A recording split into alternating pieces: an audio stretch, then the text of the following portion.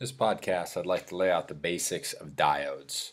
So the diodes are our first element that is truly non-ohmic. We saw inductors and capacitors. Those are non-ohmic as well, but we saw if we used complex notation, we could treat them as if they were ohmic. But diodes are not ohmic, and there's no way to make them appear to be ohmic. So let's look a little bit at how you make a diode. There are different types of semiconductors. And there's N types and P types. N types have an excess electrons and so have an excess negative charge. That's where the N comes from for N type. P types have excess holes or positive carriers available, and so P is for positive. And so essentially to make a diode, you take these two different types of semiconducting materials and you put them together and form a p-n junction, right, where the N and P type are connected. And so then you have this picture right here where you have a region with excess negative carriers and a region with excess positive carriers.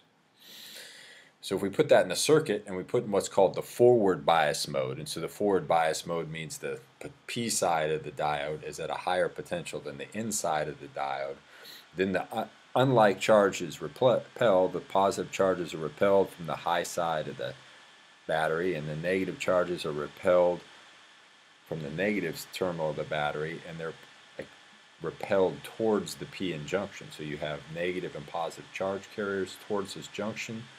They annihilate, and that allows other charges to move in from the battery from either end, and the net effect is that you have current flowing through the diode. So you can switch the battery around, and that's reverse bias mode. That means the potential on the N side is higher than the P side.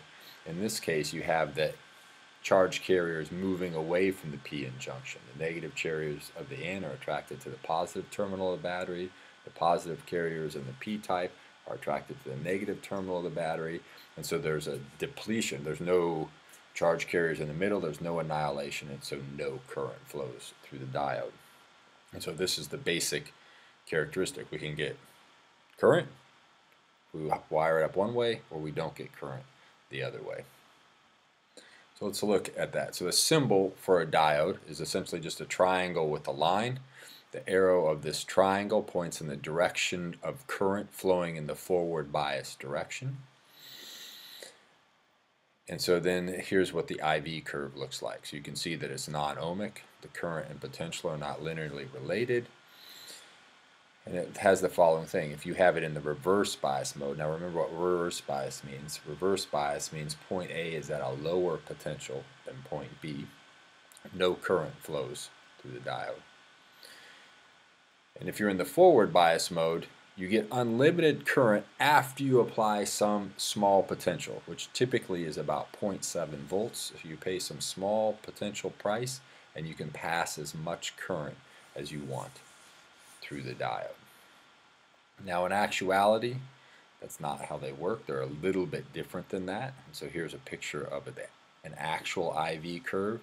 So you can see in the forward bias mode, there actually is some voltage dependence, right, where the current is proportional to E to the potential across the diode divided by KT. So it depends on what is the potential, but essentially, for all intents and purposes, it's nearly unlimited current up to a point. And it also depends on the temperature, which is what you're going to explore in lab. And then in the reverse bias mode, when we have no current, there actually is some small amount of leakage current, right? But it's at the region, or it's at the level of picoamps, so it's very small.